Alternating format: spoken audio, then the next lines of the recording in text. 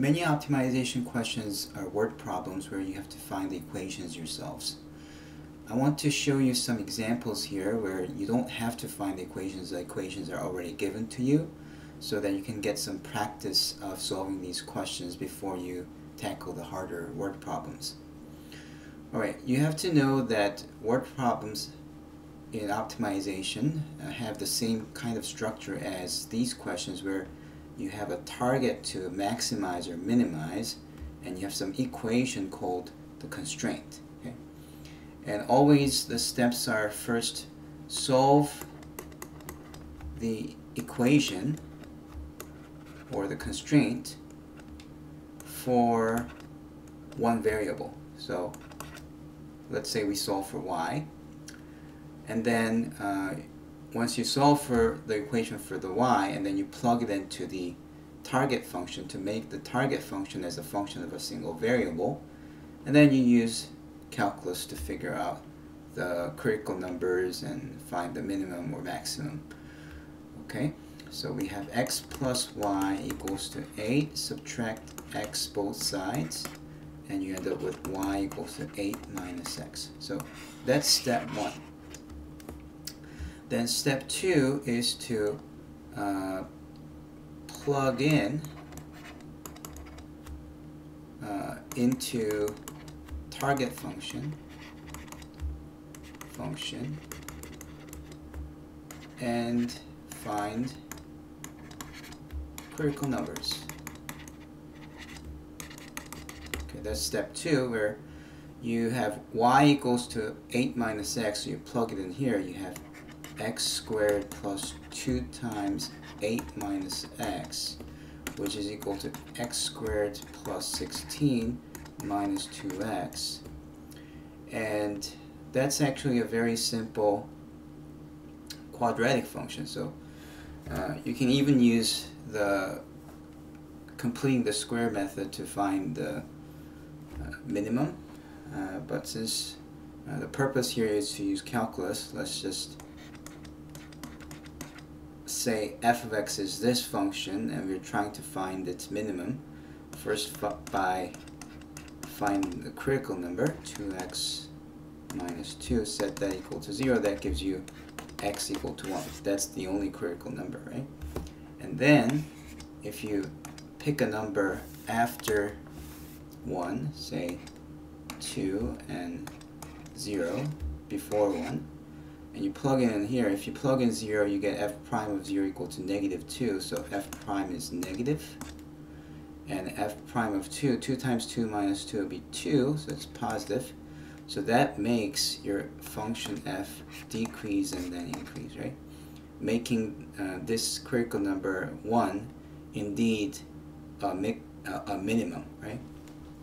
So we know that from this first derivative test that f of 1 is minimum, and now all you have to do is to calculate f of 1. What's f of 1? It's you plug in 1 here, so it's 1 squared plus 16 minus 2 times 1, which is 16 minus 2 is 14 plus 1, that's 15. So the answer is 15. Now, you have to be a little careful when you write the answer. Sometimes they might ask for this: find the x and y that will make x squared plus 2y minimum if x plus y equals to 8. In that case, you not only have to find the value of x, which we found out to be 1, but you have to plug that back into here to figure out the value of y. And by doing that, you have to give the value of x and y. But here, it's only asking for the value of x squared plus 2y. So in that case, it's the value of this function that's important, and therefore the answer is 15. Okay, let's try a similar question, slightly more challenging. Again, you have an equation which we call the constraint. This will be the constraint. And x plus 2y is something that we're trying to maximize. So x plus 2y will be our target. And as usual, we will take this equation x squared plus y squared equals to 4 and solve for y.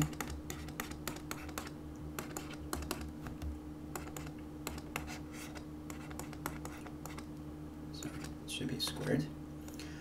And what you have to be careful here is because we're trying to maximize, we want this y to be positive, right?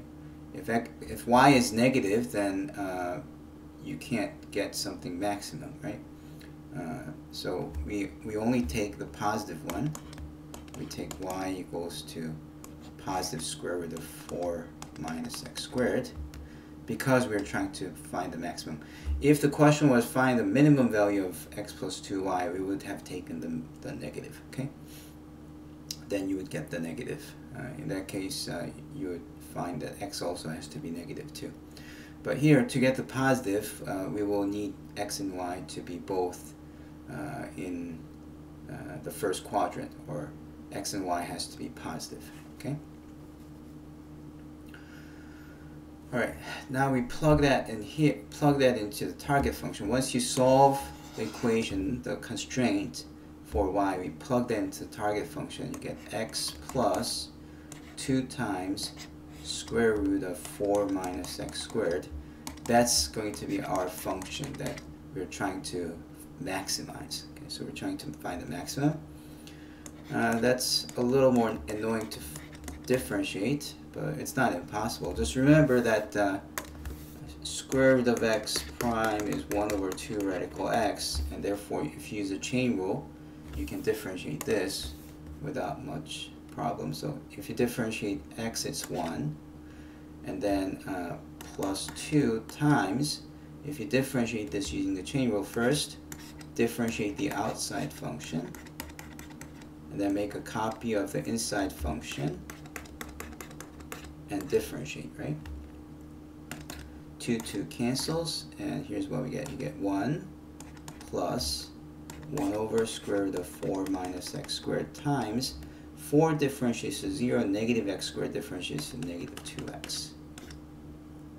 Okay, and now I want this to be equal to 0. Let's see what that means. And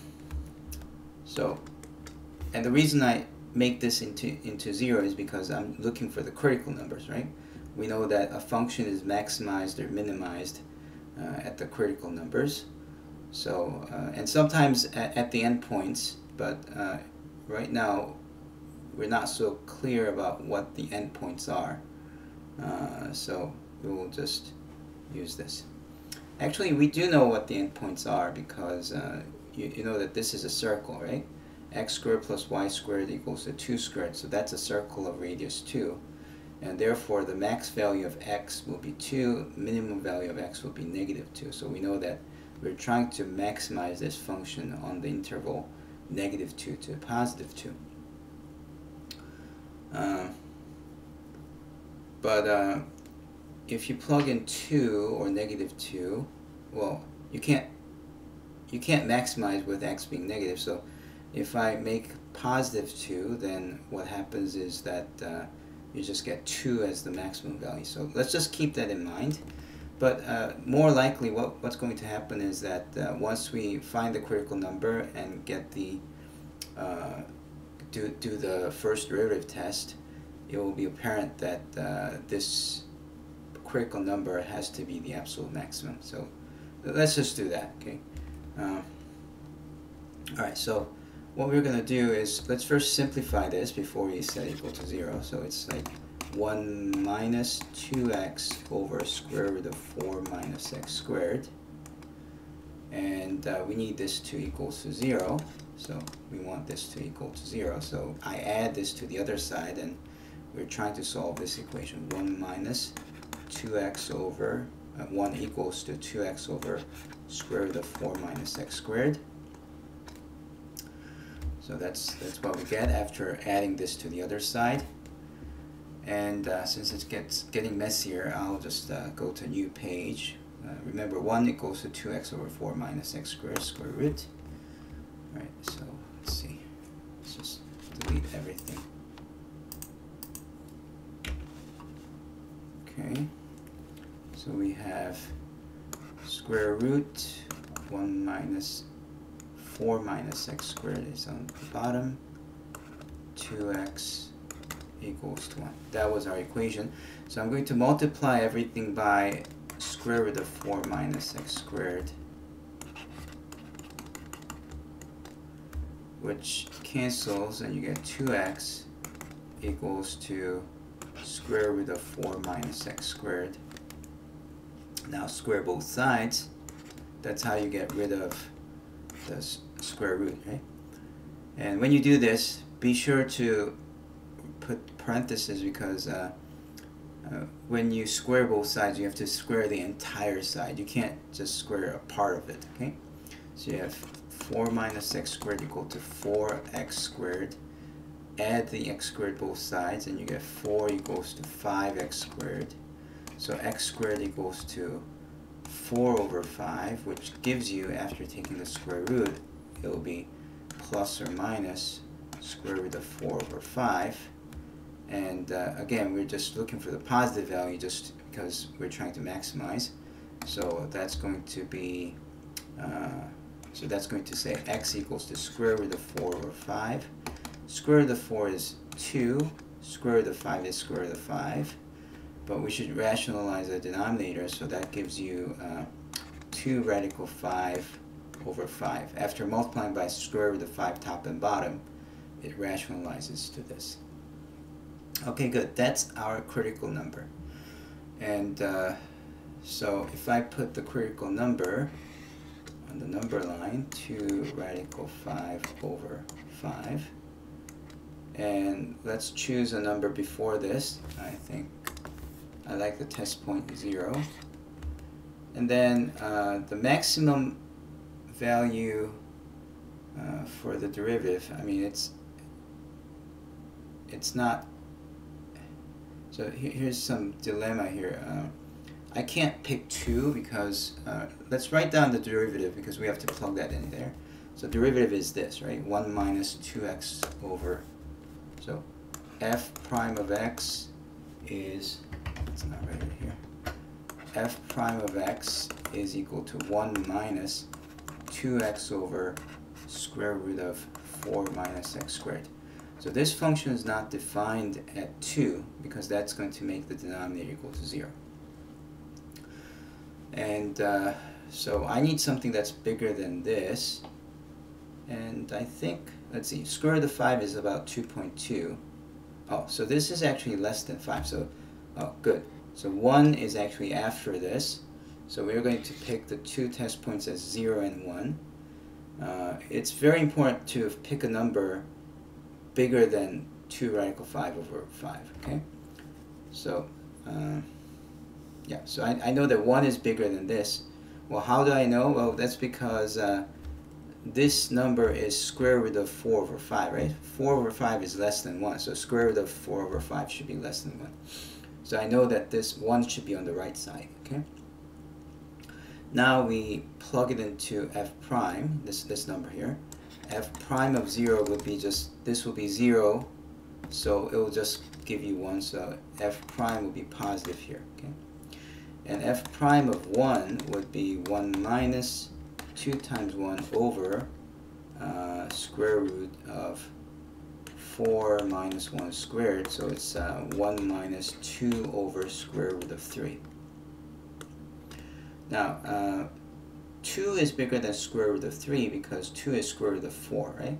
So we're not really interested in the actual value of this. We only need to know whether this is positive or negative, but because 2 over radical 3 is bigger than 1, I know that this is negative, okay? So now it must be negative, so we know that the function must be increasing and then decreasing, which means that at x equals to 2 radical 5 over 5,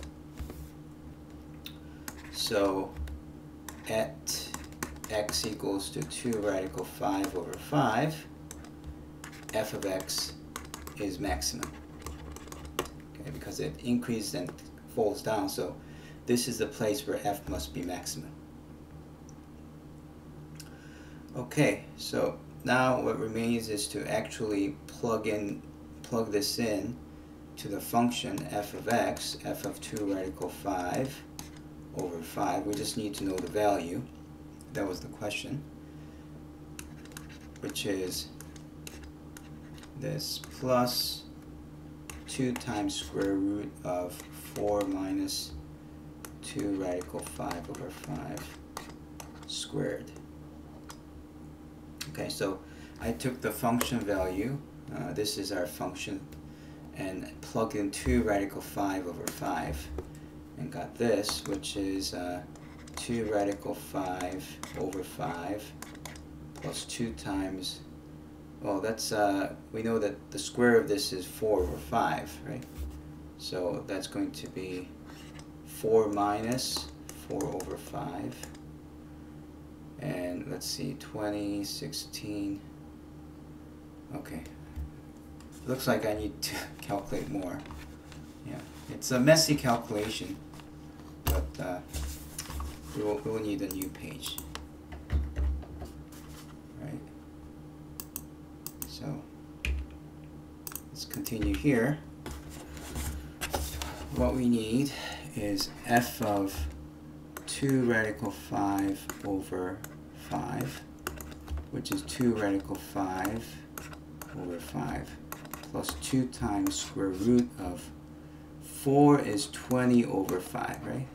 Minus 4 over 5, which gives you 2 radical 5 over 5 plus 2 times square root of 20 minus 4 is 16, so 16 over 5.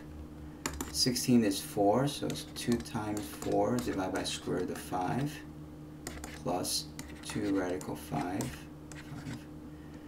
And although it looks very messy, we're almost there, because if I rationalize this second fraction by multiplying square root of 5 top and bottom, we see that the two fractions now have a common denominator, and it's like 2 radical 5 over 5. 2 times 4 is 8, so 8 radical 5 over 5. So 2 plus 8, that gives you 10 radical 5 over 5. So that's the answer. Alright, that was a really hard calculation, okay?